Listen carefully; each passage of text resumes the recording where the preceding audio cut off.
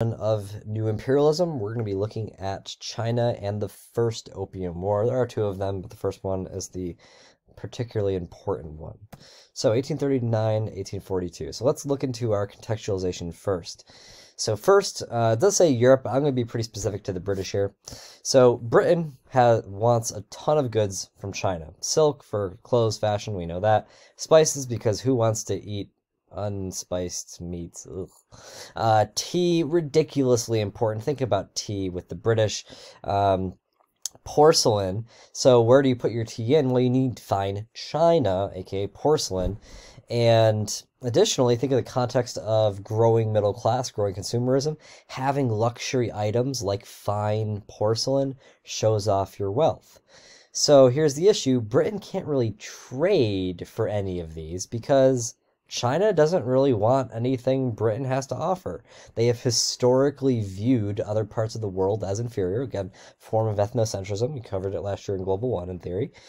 And Britain needs to figure out a way to basically buy tea without losing a lot of money. Basically, Britain doesn't want an unfavorable balance of trade between itself and China. They want to make the most money possible. So their idea was, well, they should become one of the largest drug dealers in the world. So at this point in time, the British East India Company controls a good portion of India, and India is the largest producer of opium in the world. It comes from the red poppy, and it can be formulated into an extremely highly addictive drug, narcotic, that is still used in a lot of painkillers today.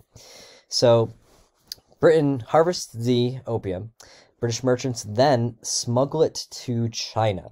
Well, actually, they send it to little islands off the coast of China and then sell it to Chinese merchants.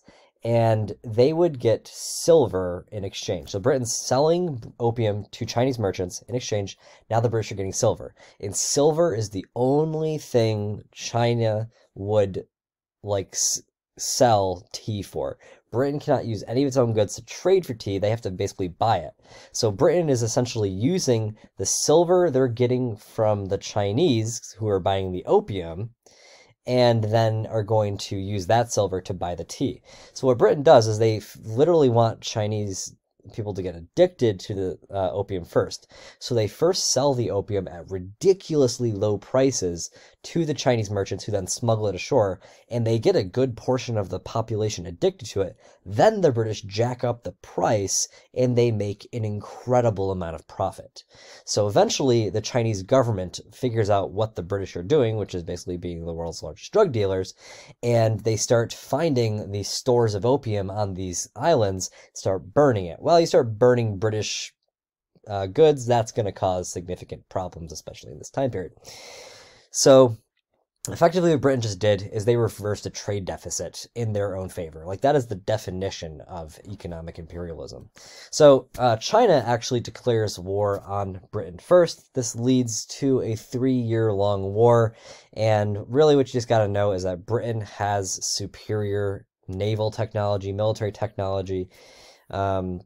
Really everything about the British military is pretty much top-notch at this time compared to most other parts of the world. So they defeat China. So the war is ended by this treaty that you gotta know. Circle it, star it, gotta know. The Treaty of Nanjing. So the global regions exam has like these lists of quote-unquote unequal treaties. Quite frankly, almost all treaties are unequal, but this one is particularly unequal, and there are some things, characteristics that you should know about it. So again, Britain wins the Opium Wars. They're going to dictate the terms of the treaty and make it favorable to them, and this is all going to be connected to imperialism. So first, Britain is given like exclusive trading rights in China. So they're essentially said, all right, this swath of land only British merchants can trade in, and they have effectively a monopoly over trade. There you go, economic imperialism. Eventually, they will call these spheres of influence. So like, here's your British sphere of influence, and then other European nations get involved. So here's your German sphere of influence, your Russian sphere of influence, and then the Japanese, once they become an imperial power as well by the turn of the century, they all gain a sphere of influence. But please note, I'm talking about like economic imperialism, colonization did not occur. That's key. Colonization did not occur in China until the Japanese take over the East Coast by the 1930s. All right, additionally, with the Treaty of Nanjing, this is where Britain officially gains Hong Kong, which they keep until 1997. So when you talk about imperialism, the repercussions are so long-lasting. Next, this one actually comes up quite a bit on the global regions. Britons gain the right of extraterritoriality. Say that, extraterritoriality. Basically means if a British citizen commits a crime in China, they will not be tried in China. They will be sent back to Britain, probably London, in a British court, then be tried for it. You can probably guess what the result of that will be. Yeah, they're probably going to be let off the hook. So effectively, Britons can follow British law while living in China, and that is a huge advantage. Again, that would be an example of really probably social and maybe a little bit of political imperialism. All right, again, you can read through the Opium's War here.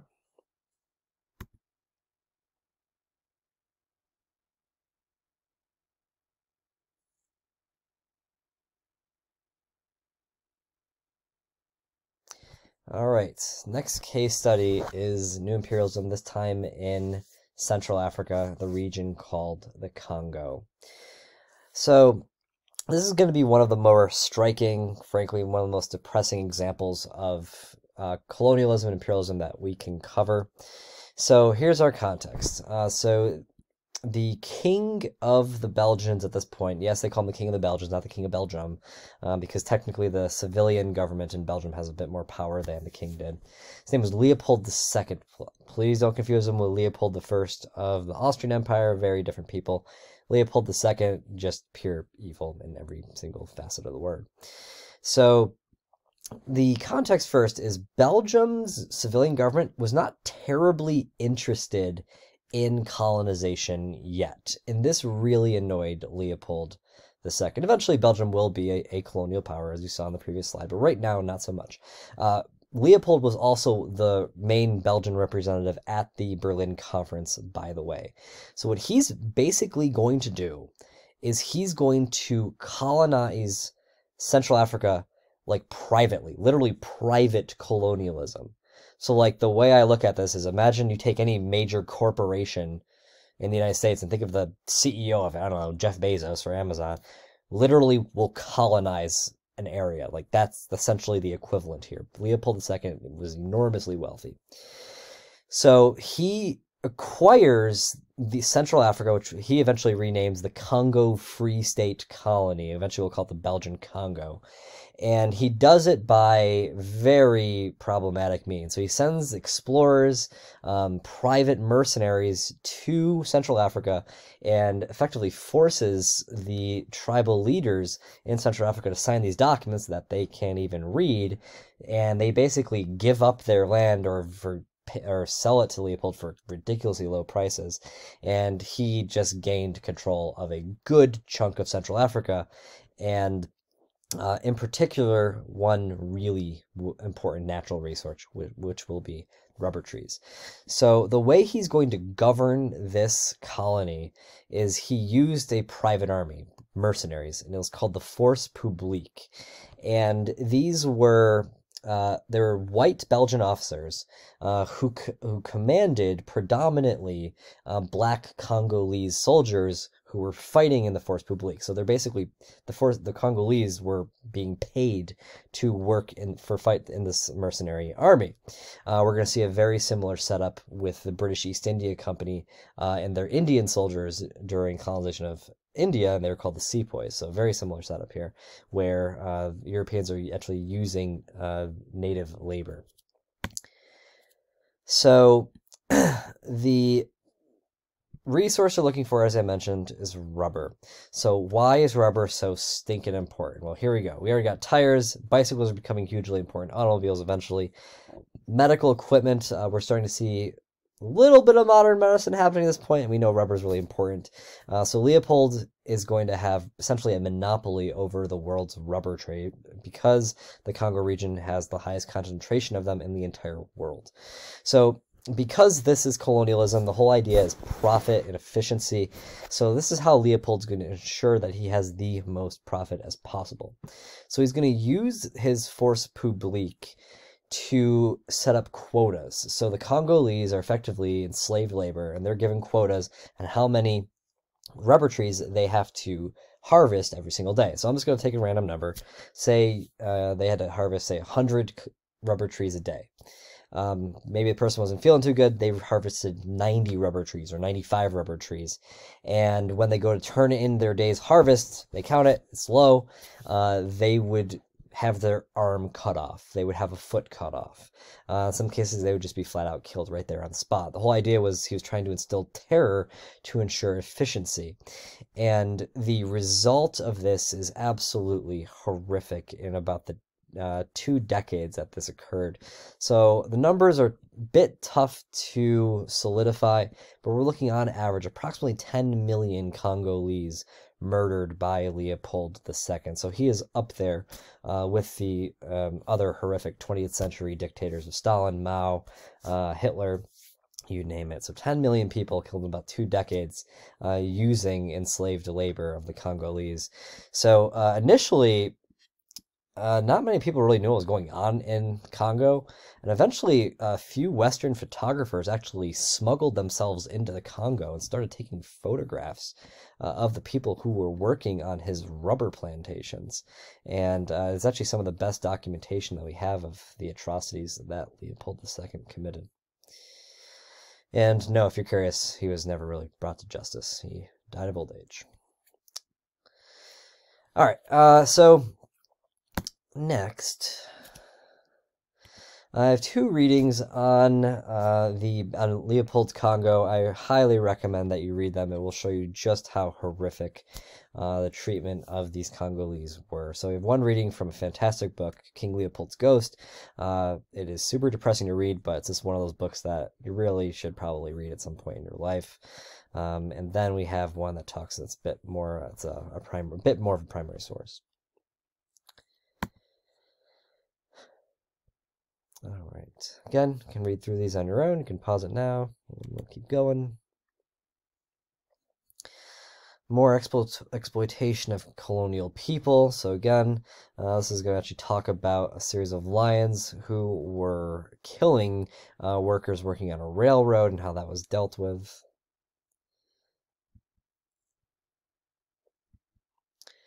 Okay, now let's look at India. Again, another example that gets so many questions on the Global Regions exam. There has been an AP Euro DBQ about British colonialism in India. So this is a really important topic, even though it's not like specifically European history, it's world history, but obviously has a lot of importance for many, many reasons. So here we go with our context. So it's really since the 18th century, think about the 7 Years' War. Part of that war was fought between the French and the British in India. So Britain has had an interest in India since the 18th century. And the group that will really start colonizing India first is actually the British East India Company. Not exactly the British government. That's going to happen after the Sepoy Rebellion itself in 1857. But the British East India Company is going to be the main player first. So again, what's the resources that they're after? Cotton, tea, opium. Indigo is another one which will be particularly important for eventually blue jeans. But cotton, tea, and opium are the main ones. We already know the relationship between opium eventually with the Opium Wars. Tea, obviously. Cotton, ridiculously important.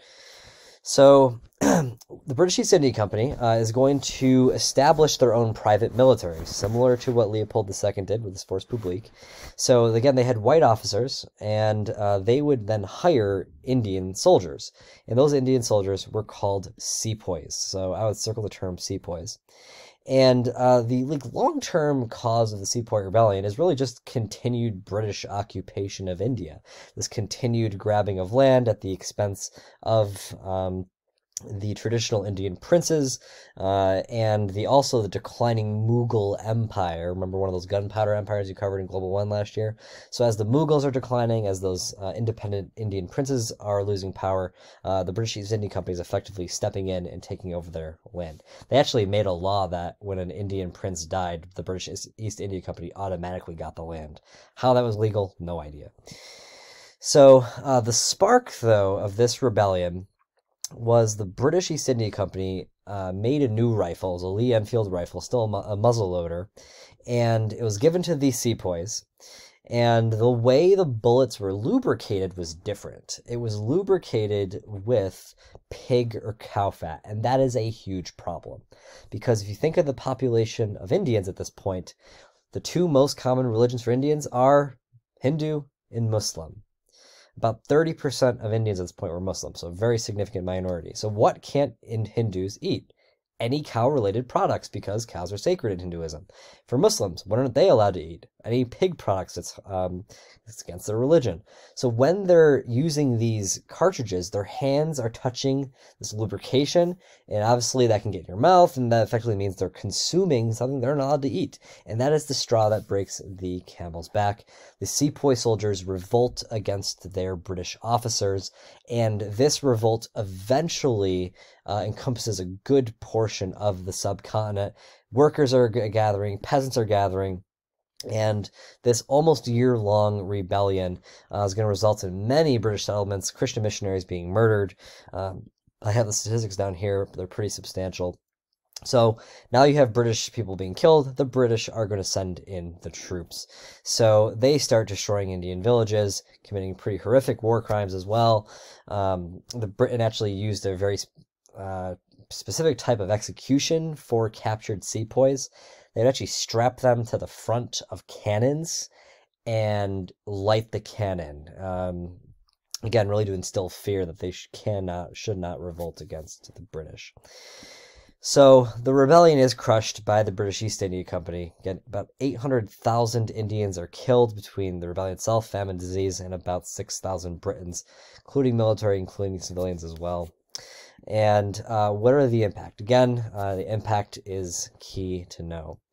So first, this is why Britain actually takes over India as a colony. So no longer is it British East India Company control. This is actually the British government. So Britain renames India the British Raj, and Raj means rule in Hindi. Queen Victoria, yes, that Queen Victoria, is declared Empress of India. So the subsequent British monarchs will be called Emperor of India until India gains its independence in 1947. So additionally, the Sepoy Rebellion, even though it technically failed, it did spark a significant rise in nationalism. And this really is a long-term process. So this gradual calling for Indian independence is going to be taken up by a group called the Indian National Congress, which was a nationalist organization of Indians with a very simple goal of making India independent of British rule. There's eventually a Muslim equivalent, and really that Muslim equivalent is going to eventually break off and form another group that's going to eventually create the country of Pakistan, but that's going to be a discussion for another day. And this Indian National Congress will eventually be led by Mohandas K. Gandhi, who will ultimately be successful in leading India to its independence after World War II. All right, so we've got a couple of readings here on the Sepoy Rebellion. This is a particularly good primary source. It just talks about how horrific the rebellion was, especially with the British response.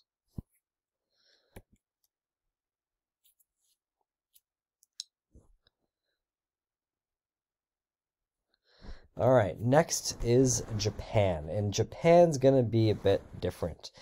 We know China. Oh, sorry, we haven't gotten to China yet. That's going to happen after Japan. So Japan is going to be especially different than India. Japan will not be colonized by Europeans or Americans. It will be imperialized initially, but will not be colonized, and that's an important differentiation. So, our context. Last year in Global One, you should have talked about how Japan cut itself off from trading with most Westerners. So, when Europeans were initially making contact with Japan, they were having missionaries go on those boats, and they start converting a good portion of the Japanese population to Christianity. Well, the government in charge was the Tokugawas. They had the Tokugawa shogunate, and they effectively cut off all Westerners from Japan.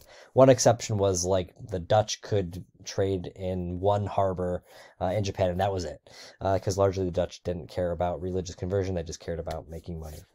So the Tokugawas cut off Japan, and Japan is largely uncontacted by Europeans for over 250 years.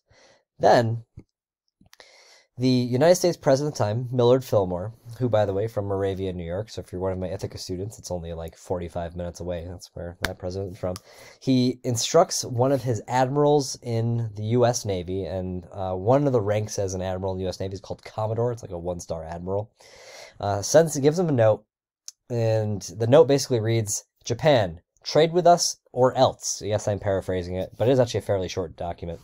And Commodore Perry is leading a fleet of top-of-the-line naval ships with really big guns.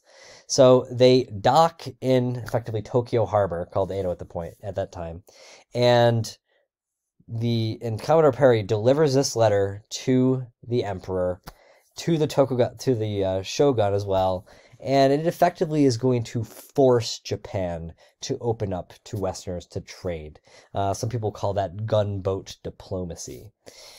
So the term to know here is called the Meiji Restoration. First, Meiji is going to be the name of the young emperor, and here he is right here, as you can tell, fairly young. Amazing hat, by the way. And he's going to lead this modernization, westernization process. So we talk about this term modernization, westernization. We talked about it with Peter the Great, Catherine the Great, continuing on that process. Japan is going to do something similar, where they're going to use what they consider to be beneficial from Westerners, use it for themselves, and then basically gain a very powerful country that can eventually colonize as well. So again, the terms are modernization, westernization with Japan. And this is what really prevents Japan from being colonized. And that is key. They're going to create a modern military that will defeat Western powers, aka Russia. So we're going to see a little more specificity in the next slide here on some of the reforms or changes in the Meiji Restoration. So let's look at examples of this modernization, westernization process. First, the Meiji Emperor literally abolished the entire class of samurai. So for over a millennia, the samurai have been the Japanese military. And in place, they put a conscript army, a draftee army that was largely made up of peasants. The Japanese have historically never armed peasants. It just did not work in their feudal system. And they're being trained with these new Western weapons. By Western weapons, I mean firearms. The samurai did not use firearms. They used their swords, they used bows and arrows. So here they're using Western weapons. They're being trained by American army officers. They're being trained by British officers. They actually would hire American officers, send them to Japan to then train the military, and they would pay them an exorbitant amount of money. And then eventually, they're going to have a Hollywood film based on this called The Last Samurai, with Tom Cruise starring. Fascinating film. Recommend watching it. Problematic, but still recommend watching it. So then, other things are going to be modernized and westernized with Japan. They're going to create a modern railway network, one of the most complex in Asia. India definitely had the most complex railway network in Asia, but at least in East Asia, Japan will very quickly have a modern system. So additionally, the whole idea of Meiji Restoration is to centralize Japan as well. And historically, like many parts of the world, countries have not been centralized. Here they're going to try and do that. Actually have a national language. Try and remove these regional dialects. And all of that allows a country to more effectively govern itself, especially if they're going to become a colonial power. So pretty quickly, Japan is going from a feudal society without modern technology to a first-rate industrial and colonial power that will defeat Russia in a one-year war in 1905. So this is hugely important. It really is a turning point in Japanese history because they're going to engage in a significant colonization campaign by the 1930s. Okay, another reading here. More readings, one from The Economist.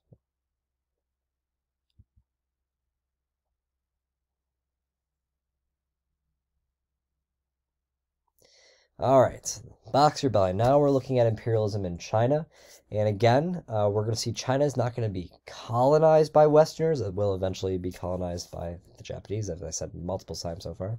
But we are going to see significant economic imperialism. So first, because of the treaty in Nanjing, we know that China was divided into quote-unquote spheres of influence. Give it a circle. And this is going to set up China to be economically controlled by Westerners. Before I go any further, I want to talk about this political cartoon here.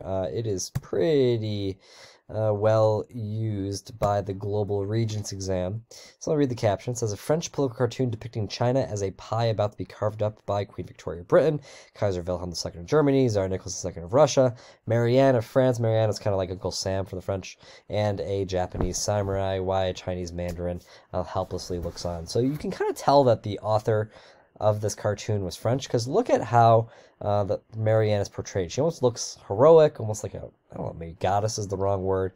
And then they show them carving up the pieces of China, and we see these, the figures kind of animated in a more critical sense, and then you have a very racist portrayal of this Chinese man here with these long fingernails. He doesn't even look human. So this again showing that kind of the economic division of China, not necessarily political colonization, but that economic division of China. So, knowing we have these spheres of influence, China's being controlled by Westerners economically, quite frankly, to an extent politically, there's now going to be a native reaction against this, a nationalist reaction. I would actually write the word nationalism right above the slide. It's probably written somewhere else, but that's the key. Nationalism. So it'll be called the Boxer Rebellion by Westerners, but this group, what Westerners will call Boxers, they did have another name. They called themselves the Society of Righteous and Harmonious Fists, which is a fantastic name, by the way. And these are young Chinese nationalists. They are trained in martial arts. They engage in what we call shadow boxing. So, like, Americans would, like, look at them like, oh, why are you guys just, like, you know, punching thin air? So they just kind of called them boxers, right? So they're going to look at China's control by Westerners and Japan as very problematic, especially for the fact that so many Chinese are being converted to Christianity. So they start assassinating Westerners and additionally Chinese subjects, especially those who converted to Christianity. So you start assassinating Westerners, that's going to elicit a response. So it is a fairly long rebellion. It is 2 years long. And this rebellion was supported by the Empress of China at the time, Empress Dowager Cixi. There we go, Cixi. Apologies on pronunciation. So, what's the result going to be? Well, if you start assassinating foreigners, the response is going to be a really big group of more foreigners going to repress this. So, Western powers plus Japan, they make this 8-country coalition. They make like a brief alliance to crush this rebellion. They send in the navies, they send in their ground armies, and they destroy this rebellion. So, the results are key. So first and foremost, China does start executing members of the Boxer Rebellion, not surprisingly. China had to pay reparations. So they had to pay money to the Westerners plus Japan for the violence committed. Then, this part is key. I would say the most important impact of the Boxer Rebellion. So did the rebellion technically succeed? No, but I would say in the long term it did. So this showed Westerners that China is not going to be able to be colonized easily. There will be significant resistance, and this is what ultimately prevents at least Western Europeans from colonizing China. Eventually, Japan will do that on the eastern coast, but this, in the short term, does resist full-on colonization. All right, so that's it for this section. I wanted to keep this lecture set to just new imperialism. Again, this is super important stuff from a world history standpoint and a European history standpoint. So keep this one chambered in your historical arsenal. Thanks for listening. Have a good day.